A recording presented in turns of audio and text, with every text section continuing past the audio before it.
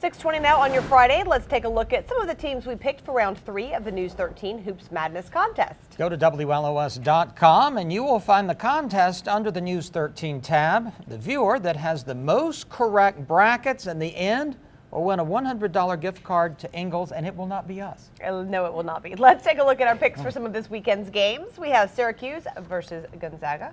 All right, and I picked Gonzaga, and the reason I did is because they always end up very high up in the I feel like Final Four, Syracuse top does 8. too. Syracuse always comes That'll back be a good strong. game. They're a good basketball team. Finally, we have Virginia and Iowa State.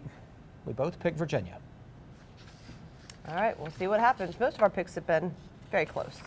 Yeah, they have. Zach. Looking at a mild start 2-hour day. Temperatures right now are into the mid and upper 50s for those in western North Carolina. Still some cloud cover overhead, but things are going to be quieting down and even clearing up later on this afternoon. Our temperatures will be returning back to seasonal averages.